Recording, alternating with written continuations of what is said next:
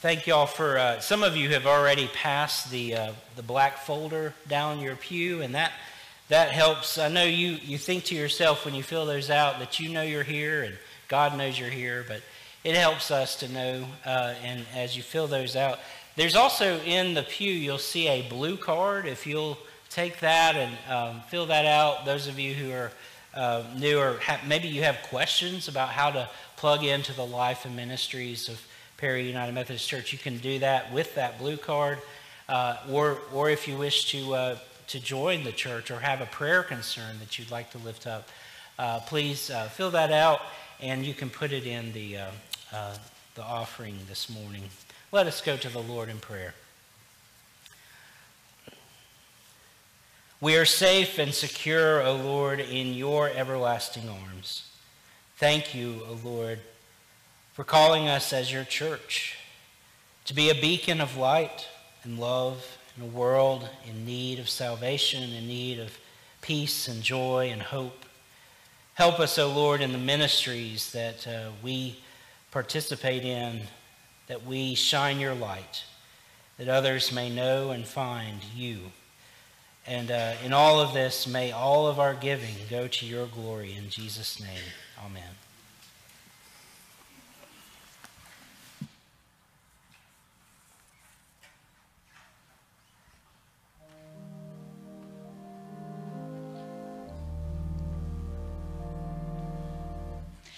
God be in my head and in my understanding.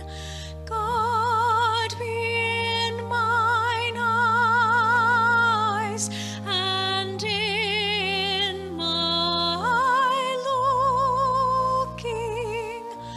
God be in my mouth and in my speaking. God be in my heart and in my thinking. God be at mine end and my departing.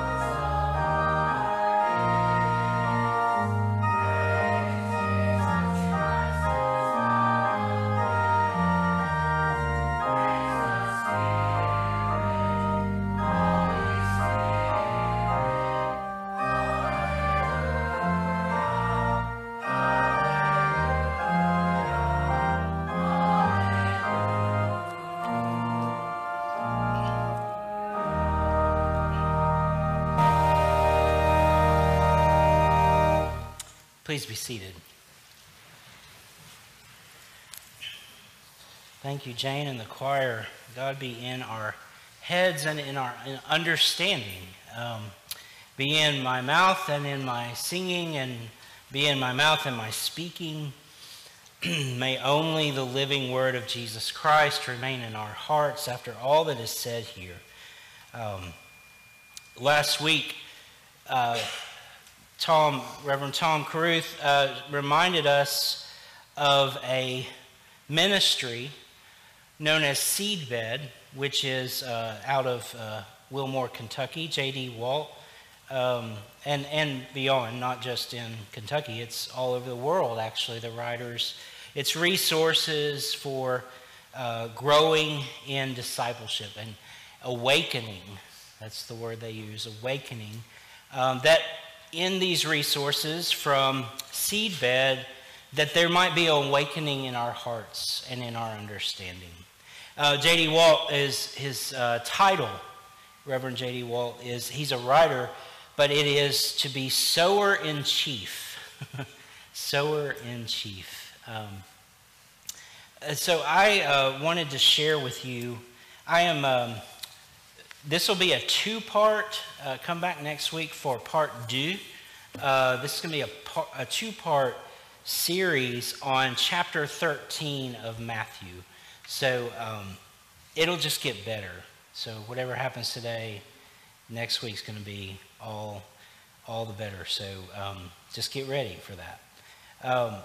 But one thing I wanted to share with you is before I read verses 1 through 9, we need to kind of go into what a parable is and how different it might be from what we're used to.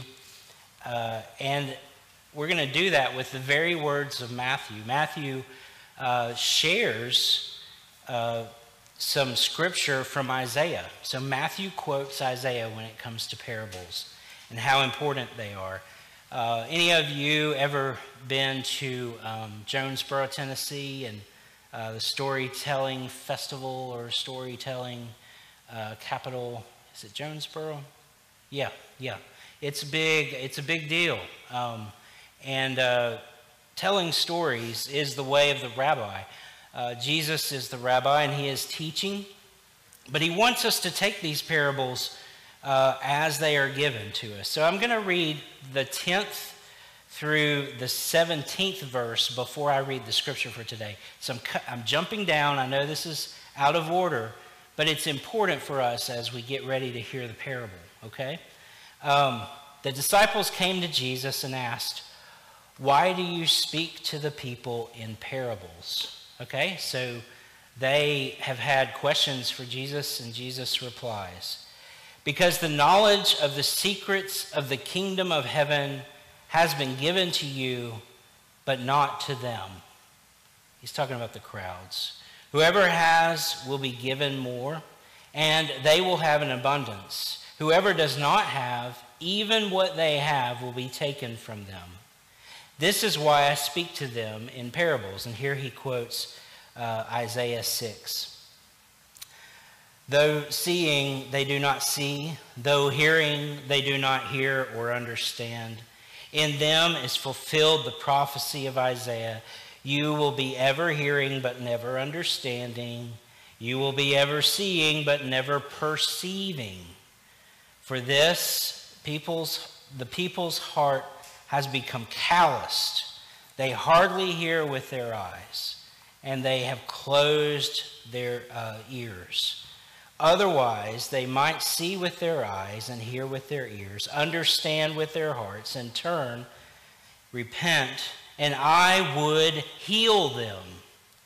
But blessed are your eyes because they see, and your ears because they hear. For truly I tell you, many prophets and righteous people longed to see what you see, but did not see it, and to hear what you hear, but did not hear it."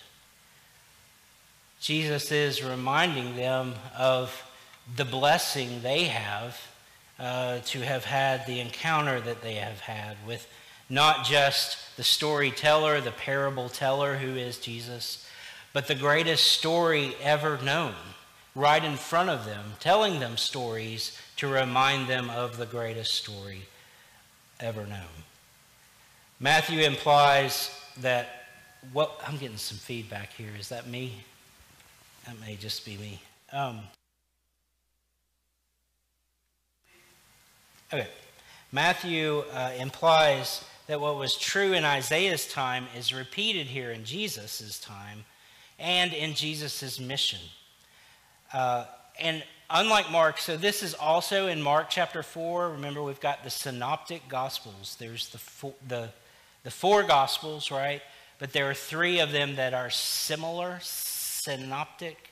They are sometimes twinsies or triplitsies, and they share very common stories. And this story is also in Mark chapter 4, but there's a difference here. Matthew, being the good, as he has earlier in his gospel, he gives a beatitude. That's nice, because parables can be pretty scary. And yet, Matthew, in his heart of hearts, shares this beatitude. Blessed are your eyes, for they see, and your ears, for they hear. And it explains that the prophets and the righteous long to see and hear what the disciples are privileged to see and hear. So, it is a privilege. It is an opportunity, and it is a chance for folks to learn faithfully. I'll tell you, there's a great source of parables that many of you may know, and it's from a cartoon featuring an Australian cattle dog named Bluey, and Bingo, and their mom, Chili, and their dad, Bandit. They're short. They are lessons that are taught by way of story. So much so that there are so many different ways that we can learn from, I guess, this Australian cartoon. But one of them is when Chili tells her daughters, her dog daughters, is that how you say that? Bluey and Bingo, how to listen. Put your ears on, or in Australian, I can't do an Australian accent actually. Put your ears on, something like that. Anyway, and in that, they learn to listen, and they learn to respect. There's so many ways that these parables are taught to us. And the one way that Christian history has said, and you'll see or maybe it's already been up, the icon of the sower. The icon of the sower of the seed. You see that he is on different types of turf. There is no astroturf, I don't think, in that time. But the ancient Eastern Orthodox icons wanted you to go into this story with this in front of you, so you can engage in the story and put your ears on. So let's listen to this parable. The same day Jesus went out of the house and sat by the lake. Such large crowds gathered around him that he got into a boat and sat in it, while all the people stood on the shore. Then he told them many things in parables, saying, a farmer went out to sow his seed. As he was scattering the seed, some fell along the path, and the birds came and ate it up. Some fell on rocky places where it did not have much soil. It sprang up quickly because the soil was shallow. But when the sun came up, the plants were scorched, and they withered because they had no root. Other seeds fell among thorns, which grew up and choked the plants. Still other seeds fell on good soil, where it produced a crop, 100, 60, or 30 times what was sown. Whoever has ears, let them hear. And then skipping down to the part after I had already read from verse 18. Listen then to what the parable of the sower means. Here's the translation. When anyone hears the message about the kingdom and does not understand it, the evil one comes and snatches away what was sown in their heart. This is the seed sown along the path. The seed falling on rocky ground refers to someone who hears the word and at once receives it with joy. But since they have no root, they last only a short time. When trouble or persecution comes because of the word, they quickly fall away. The seed falling among the thorns refers to someone who hears the word, but the worries of this life and the deceitfulness of wealth choke the word, making it unfruitful. But the seed falling on good soil refers to someone who has heard the word and understands it. This is the one who produces a crop yielding 100, 60, 30 times what was sown. The grass withers, the flowers fade, but the word of God endures forever. Thanks be to God. We know that there's 4 categories here. And some of you, during your life, you have been probably on all 4 of these at some point. On the path, those that were sown on the path, those seeds, they are those that hear the word of God's reign but do not understand it. It is the seed that does not germinate. I think of last week's sermon.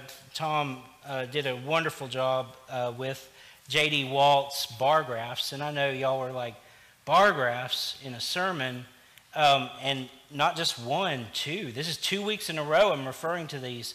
But the bar graphs have stops, 1, 2, 3, 4, 5, and 6. Those were the prevenient and justifying grace.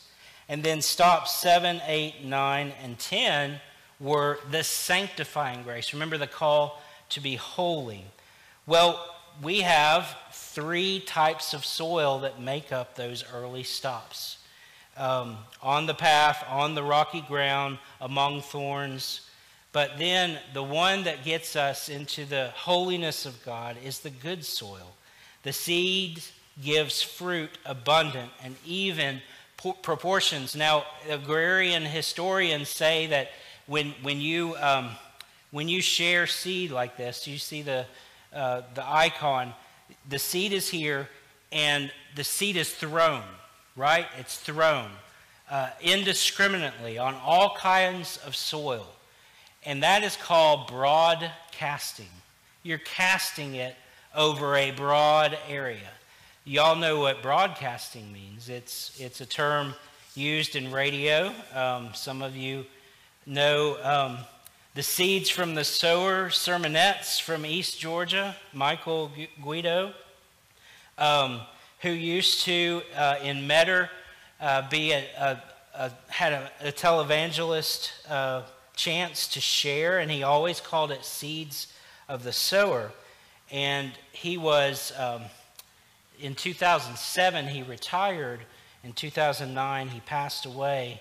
But they talked about Michael Guido being this wonderful servant to East Georgia. And that in 1943, he had come back from Moody Bible Institute, and they were in a car wreck in the 40s. And when they were in the car wreck, they were in East Georgia near Metter, and they found out there was no Christian radio. There was no chance to evangelize on the radio. So that was in 1957. They started a ministry, Guido Evangelistic Association, and there for years, the sower, Michael Guido, continued to share over the radio, broadcasting, wherever the seeds might fall, wherever and whomever they might reach. He said, before he died, he frequently told supporters that whenever he needed anything, he would ask the Lord for it, and God would supply his every need. And then the Metter Advertiser said that that he said that he was in need of nothing. He had a very wealthy father. He was talking about God, right? He was talking about the source of his sowing, the one who would sow. But a reminder that on all of the broadcasts, it is a reminder to listen, to put your ears on.